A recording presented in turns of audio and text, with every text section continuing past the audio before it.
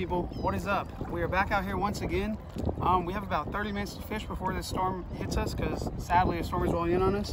One fish on the stringer thanks to Nolan, so I'm thinking this is going to be our good trout right here. Gonna do a little bit of a catch and cook for y'all. So thank you, Mr. Nolan. Stay tuned and maybe we'll get another one. Like I said, we only have about 30 minutes, but we're gonna try. So let's get after it. All right guys, we just got out here casting up shallow onto the edge of this oyster, and I just hooked into a pretty decent trout, and he jumped, took flight, spit the hook. I didn't really set it good. I thought I was stuck on the oyster. But no, trout up in about knee-deep water. All right guys, so we're sitting out here, haven't caught anything, jumped off one trout. The weather radar said there was no rain tonight, nothing. But as you can see, this is going for the future.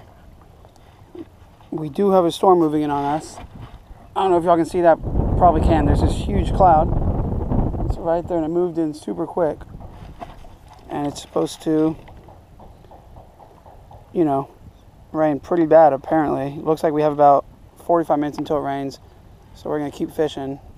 Hopefully be able to pull something out before the storm. Little update. All right, Nolan just hooked up.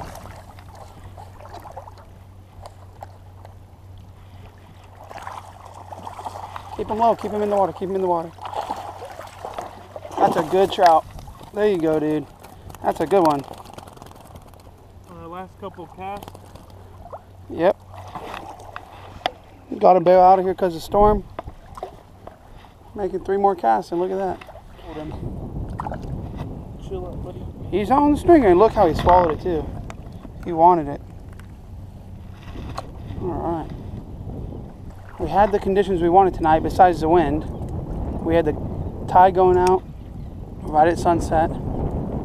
Fishing one of our favorite spots.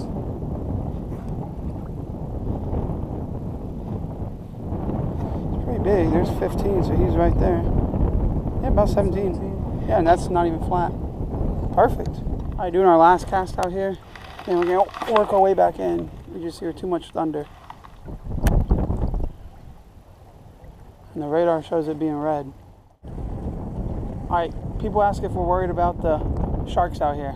Somebody asked us that, especially with fish on the stringer. In this particular spot, I'm more worried about the dolphins because they always come really close.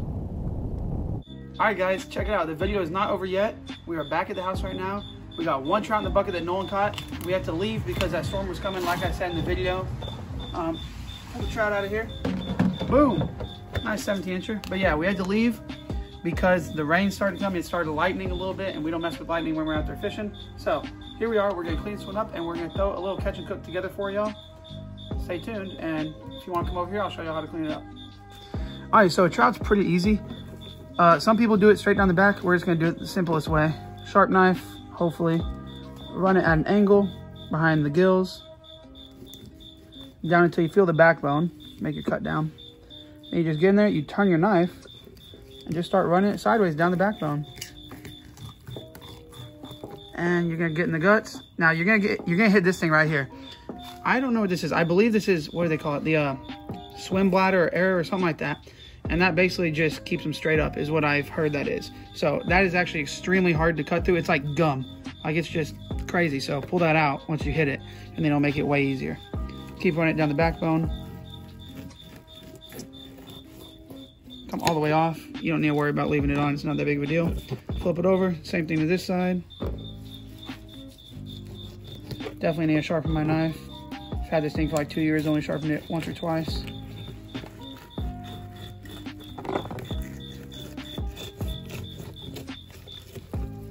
Right there is 2 fillets. Pretty good. Missed a little bit of meat at the top, but it's not that big of a deal. We got enough off of there. Cut around those bones, run your finger in it. And it's hitting the side on the board. That is off. Now that right there is a completely boned out fillet. All you gotta do, take your finger at the end, go down on it. This is when it gets a little tricky on the cooler, but it'll be okay. Once you make your cut down, you want to straighten your knife out. Still leave just a tad bit of an angle on it. Grab the fish from the back and literally just pull the fish. Don't even move the knife. Just pull the skin away from it. That right there is a boneless, skinless trout fillet. We're gonna do the next one and we'll see you all in the kitchen. All right, so we are back here in the kitchen. We got the fish all cleaned up.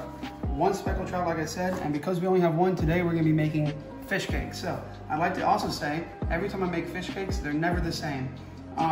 Like today, all we're using is onion, celery, and then our assorted spices, which are garlic powder, Hungarian paprika, Tony Chachere's, once again, black pepper, and Italian seasoning. And then we have breadcrumbs, panko breadcrumbs, and these just plain breadcrumbs. So yeah, like I said, they're never exactly the same, but they're always gonna turn out good.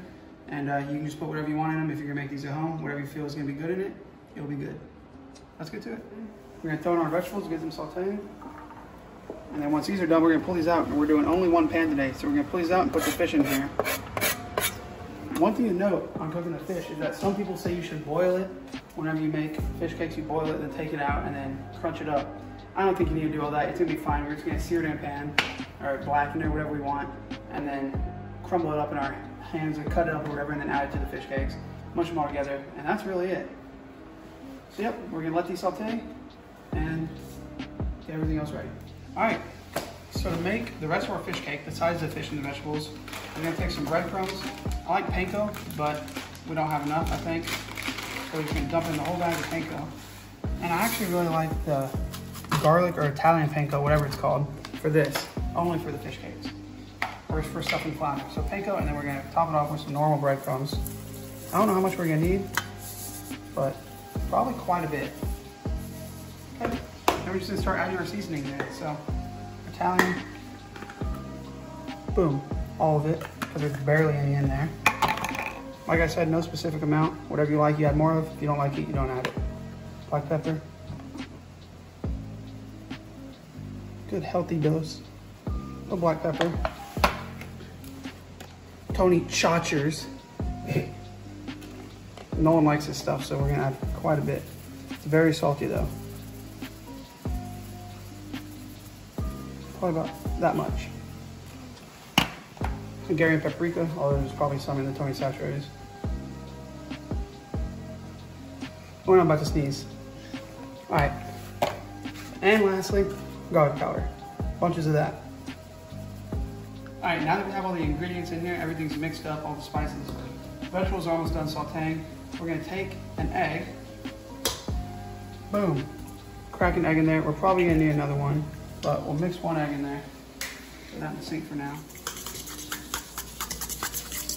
Yeah, we're definitely gonna need another egg, and we might even put in some melted butter. But yeah, we're just adding some stuff to get it thicker, kind of make it like a paste. And then we add the rest. The vegetables are done. We're just letting them cool a second before we throw them in. But while we're waiting, we're gonna season up the fish. So just like in our last one, same seasoning, Tony Chachere's once again. That's quite a bit, but it's okay, because this is also gonna season up the whole entire cake.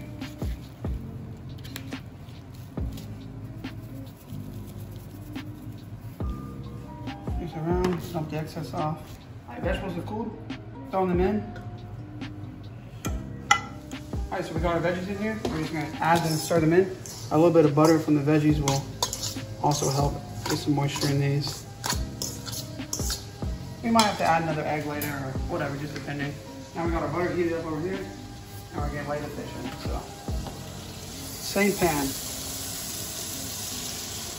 one fish, and the other half of one fish. Let those cook, and then whenever they're done, add them to our cakes. Make the cakes, throw them back in some oil for about a minute, and we're ready to eat.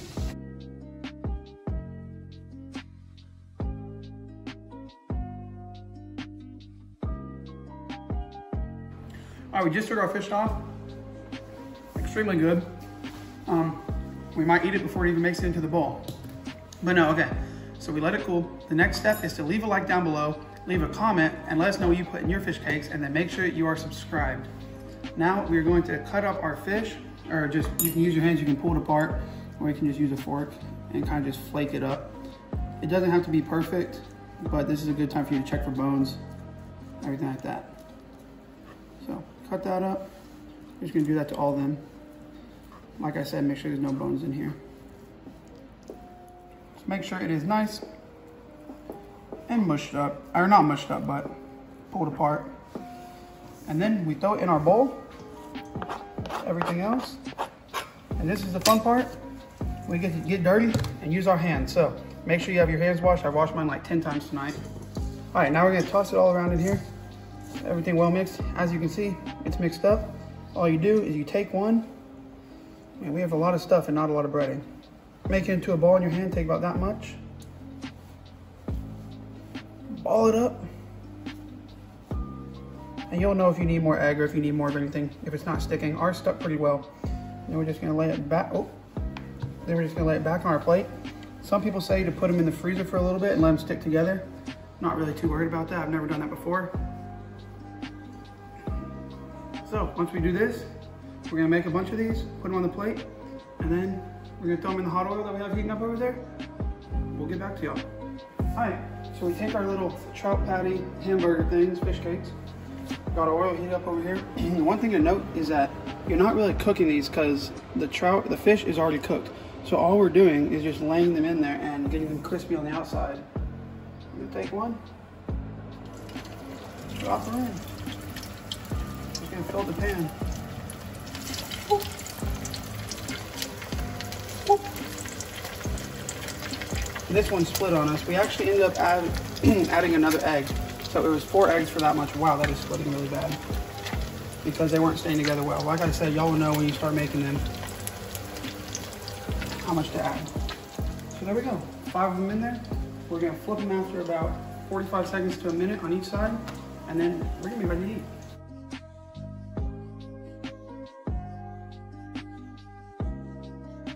So check it out, people. They're done.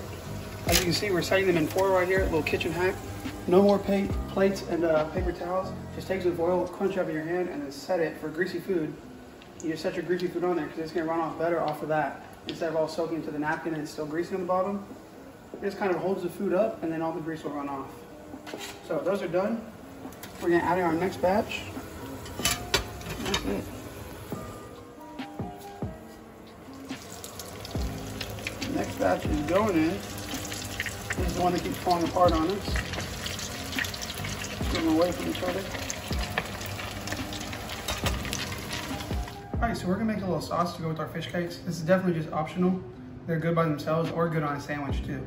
But we're gonna take a little bit of mayonnaise. We're kind of making a tartar sauce, but kind of tartar sauce. Okay, mayonnaise. And we're gonna take a little bit of sweet relish. Add a dab of that in there. A little bit more. That much. All right, then we're gonna take horseradish, which is gonna give it a little bit of a kick, kind of like a cocktail sauce. All right, horseradish, about that much. A little dab. Salt,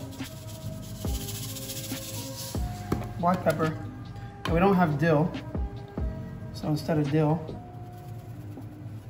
we're gonna use just some fresh parsley to give some color, a little bit of flavor. Or not fresh parsley, but these little canned parsleys.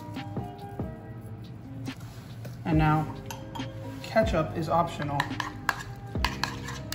but we're not gonna add ketchup in this one. That's gonna be it. Give it a good stir. And about, when it looks like that, you're ready to eat. Boom. And this right here is what your final product is going to be. All right, so I just cut this one open right here. You can see how it looks. Perfectly done on the inside. We're just gonna go hands for this. A little bit of sauce, a little bit more sauce. Go for it.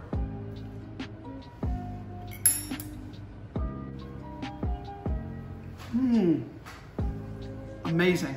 That right there is super simple. It may not look like it because we did all this stuff, but if we weren't recording, this would probably take us a total of 15 minutes to do all this. So definitely recommend trying that. We're gonna get Nolan in here to taste it. And then we might go get my brother and see if we can snag him in here for a little review. He's a little camera shy, but we're gonna try. All right, we have my brother right here. We managed to snag him out of his room. Okay, so he's gonna try one, and then he's gonna try this sauce or the ketchup. Nolan insists that the ketchup is the move. We're gonna try this sauce. He's gonna go for it.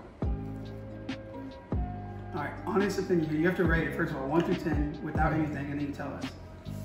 And well, I won't even tell you. With the sauce, I give it 8 out of 10. 8 out of 10. That's pretty good. All right, now try it without the sauce or with ketchup. Without. He went without. Solid move.